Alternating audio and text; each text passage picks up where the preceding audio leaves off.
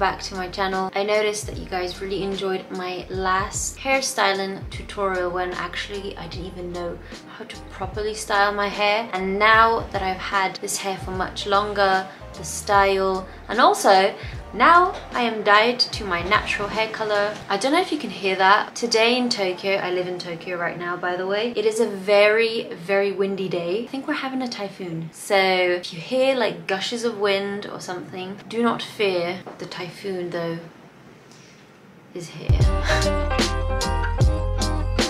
So I have showered, washed my hair, and then yeah, I did my makeup. But I kept my hair wet and I think I might have to wet it a little bit more just because, let's be real, I'm preparing a video. I have here just a little spritzy bottle, and usually I use this when I want to fix up the front part of my hair.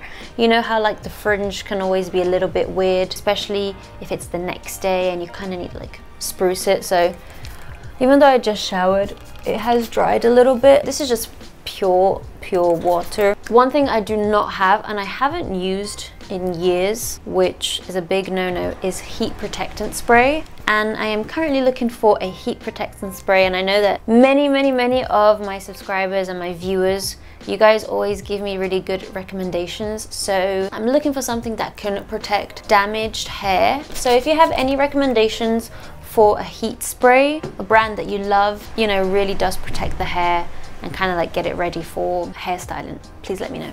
Okay, so here's confession number one. I hate drying my hair. I actually really dislike drying my hair. I find it boring because it takes so long and I have so much hair, and especially that I have damaged hair, it takes even longer to dry. One thing that I've learned is to achieve these results, you really need to dry your hair as much as you can. If you air dry your hair, you get a different kind of texture to your hair. Anyway, so I'm gonna use my hair dryer, and this one I just got it off Amazon. I think super inexpensive. This is a Panasonic brand. So I'm just gonna like comb through my whole hair. What I'm gonna do for a little bit is I'm just gonna try to dry the top part, just about 10%. You're gonna dry your hair like from one side to the other, and what that's gonna do is just kind of like not have the fringe do like weird splits. I mean, I hope. And then here's where your round brush comes in, about this size. What you're gonna do is literally just blow dry your fringe. I literally look like someone from the Beatles. I guess like the back of your hair, just like dry it normally. Once you've reached about 70% dry, you're gonna take your nice round brush again. I will add now my first product, which is this Moroccan oil. I use this for a few years now. It's so good. I'm gonna do just one pump. Rub it in between your hands. Hydrate your hair. Now that your hair has a bit of treatment on and it is almost dry, we are gonna use the round brush. And I'm gonna dry like this. And then the other way around too.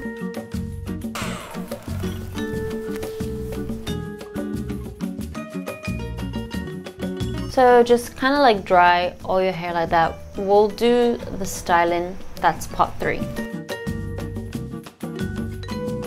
So the next step is to style with some hair straighteners, because as you can see, it's so fluffy, and this is me blow drying it. You're going to turn on your little mini iron, or it can be a normal iron. I don't know, I just prefer to work with flat straighteners to do these hairstyles. Okay, I'm gonna start with the bottom of my hair. I'm going to just part the bottom. I'm gonna run a straightener through my hair, and when I get to the ends, I'm kind of gonna go outwards.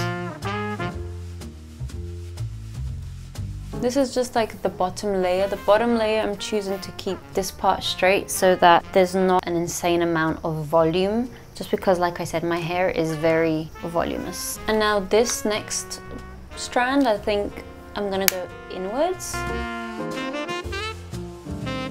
I'm going to avoid doing like the front part of my hair, so I'm kind of like separating this part because I want to do that last, because that's where it all comes down to. then last but not least, we're gonna actually do the fringe. I'm gonna go like up and then down and then up,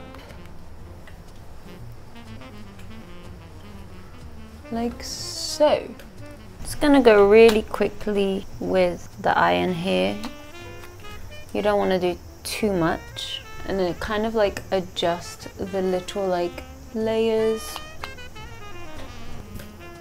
As you see, like this side of my hair has a bit more texture and looks nicer than this one. This one's just like poof. Now I'm gonna do this one really quickly. So once you've done all these fun things to your hair, like style it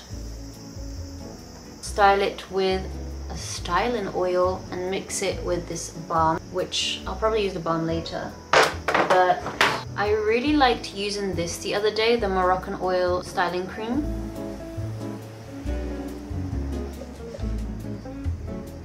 I'm just going to run my fingers through this.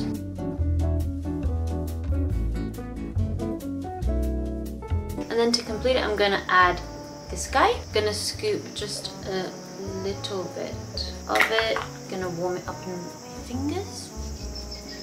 Add it to the edges, that way so it can stay right up. And then style it the way you want it. And there you have it, the wolf cut. Styled and ready to stay at home. Usually what I like to do as well is I'll put my hair behind my ears like this.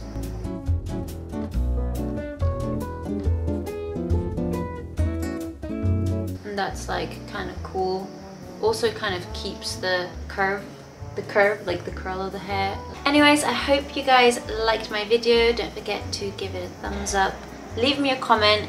Please let me know what is your heat protectant spray recommendations, and I will see you guys in my next video. Bye!